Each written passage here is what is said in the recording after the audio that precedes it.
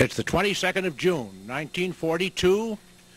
The rear echelon of the 1st Marine Division is leaving San Francisco, bound for New Zealand, Wellington. We're passing under the Bay Bridge at the moment, and then the Golden Gate Bridge, and out into the Pacific.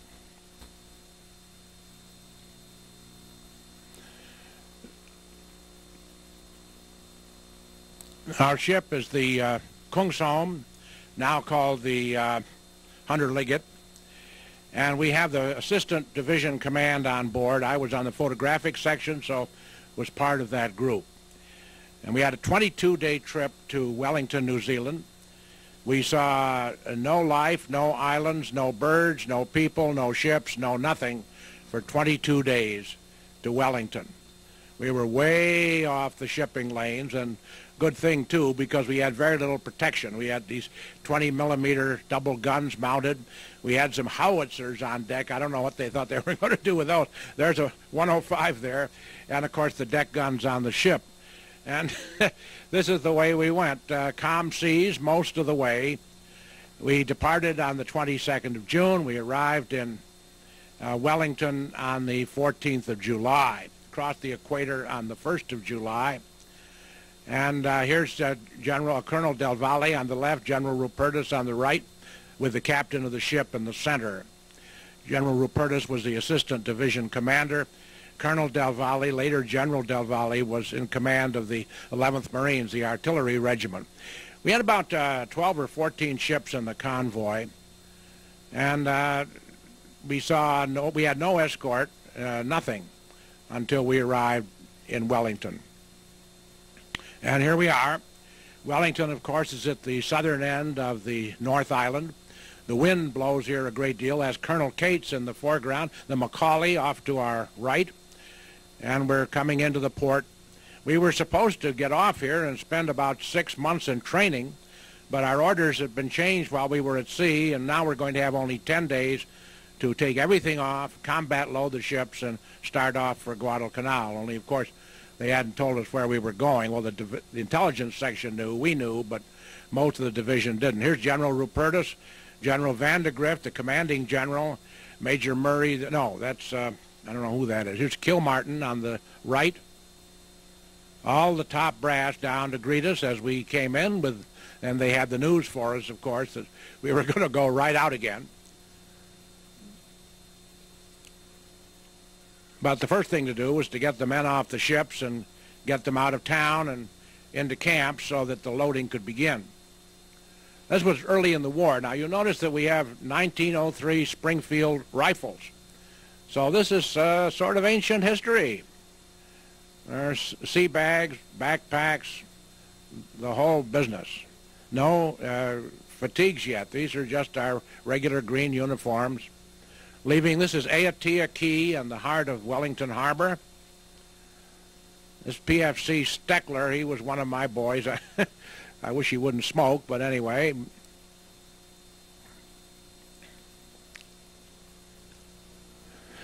And out of town away is Camp Paikakariki, good as New Zealand word, about 25 miles out as I recall.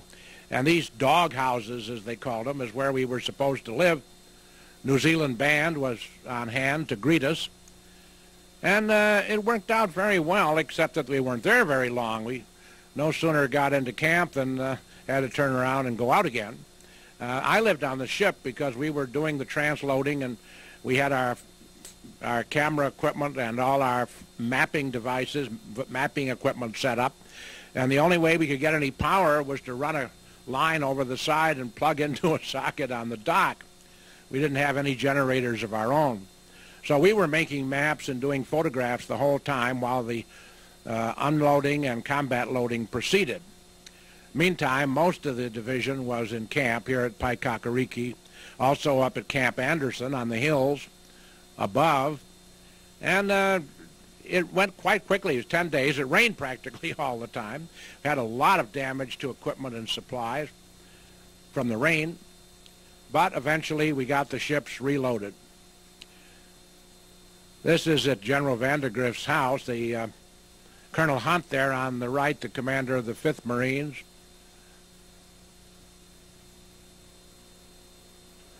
Boy, some of the names have gotten away from me in 50 years. I can't understand that. And here we are, 10 days later. The combat loading is completed. The troops are recalled from Paikakariki, and we go aboard ship, this time for the trip up to Guadalcanal. We're going to stop part way in the Fiji Islands for a dress rehearsal, which was a disaster, by the way. And so here we are, Aotearoa, loading up. We have now the better part of the division here, probably 10, 12,000 men.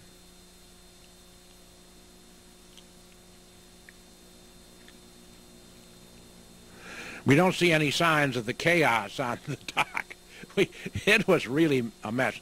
It rained so hard and so long and so consistently, but eventually it stopped and we were loaded and on the way.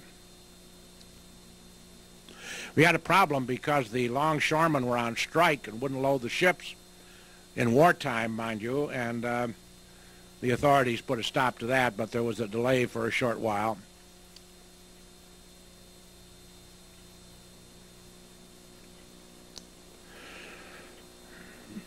Took us all day to load the troops, and then we took off for points north.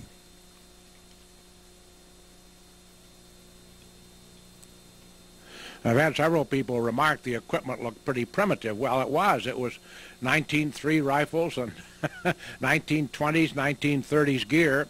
Here we are now. We're headed north from Wellington. We'll soon be out of sight of land on our way to the Fiji Islands. And now for the first time we ran into some rough weather. We also had a combat escort with us. And this went on for about 3 days.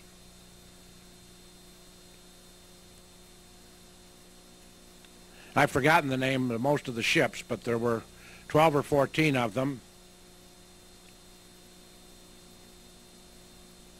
Crescent City there behind us.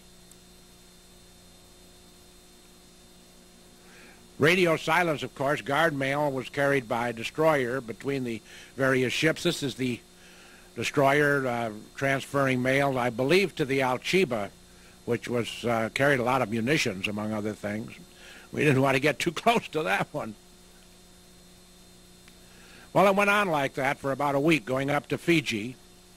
And at Coral Island, we had a dress rehearsal. The problem was that they didn't know much about the reefs, and we damaged some of the landing boats, and they had to call the whole thing off after a while and just hope that there wasn't any problem farther on. Here's the rendezvous with the fleet. This was the first time we saw any large number of combat ships. The Juno, there's an aircraft carrier way over there on the left. This was a Sunday, and we felt that with a force like that we could go right to Tokyo. Well, it was a nice thought, but of course it wasn't very practical.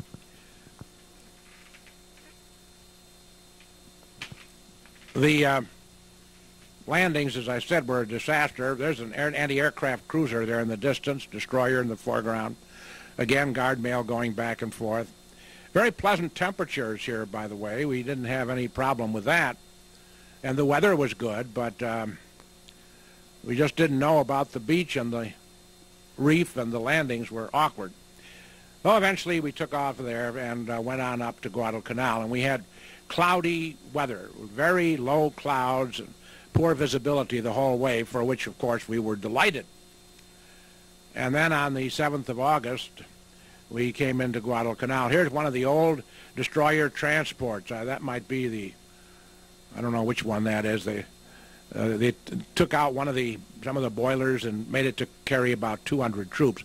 This is the actual landing now on Guadalcanal. We're in the bay, standing off Lunga Point, about 6:15 in the morning. Cruiser alongside, I think that was the Juno. Had a few planes in the air. They were all American, no Japanese at this point, which pleased us.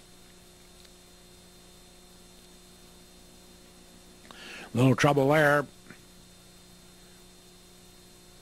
We picked up the pilot. Everything was fine.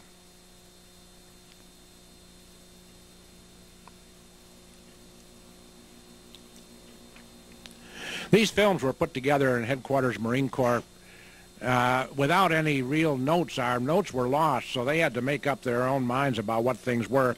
But this is the initial bombardment at Lunga Point.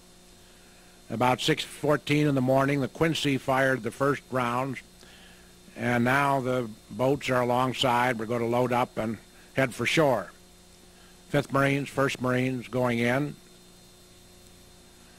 We started loading about 6:30 and actually went ashore, I think, about 9 o'clock. Destroyers went in pretty close for some of the bombardment.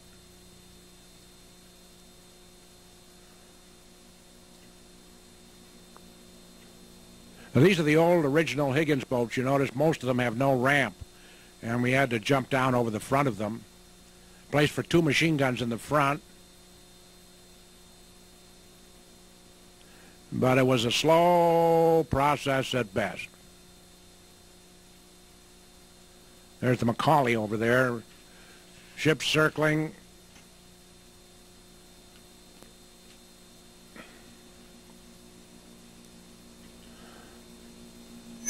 Here we are. Firing across the way. Some of the rounds falling short. That's off Red Beach. There's the Juno again.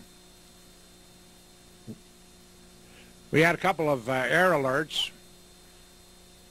Didn't see any planes, though, the first day. The Japanese were caught completely by surprise. So this firing doesn't mean much of anything.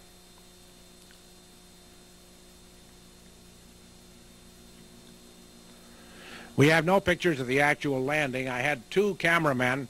When they hit the beach, some officers said, "Put your camera down and do something constructive." So we have no pictures of the landing. But it was a calm day. There's Savo Island in the background.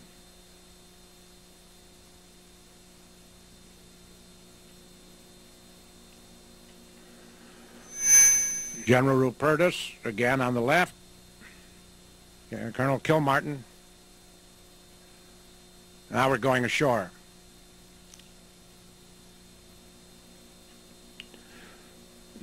Assistant Division Command didn't get ashore till quite a bit later. General Rupertus went to Tulagi. Here's a B-17 that flew over. They weren't much help to us at that point. Good for long-range reconnaissance, aerial photography. Of course, at that time, there was no place for them to land on the island. So here are the boats lining up. We're going in. And these pictures are actually Army troops coming ashore much later in the campaign.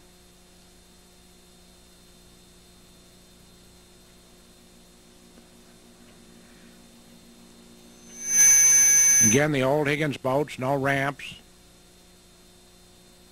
Notice they have M1 rifles. We didn't. They're also carrying gas masks, which we didn't think much of. This shot is the actual landing at Tulagi. Just one scene taken by PFC Hance. Now we're back at Guadalcanal, the amphibious tractors. We had very few of those. Of course, they were brand new at that time.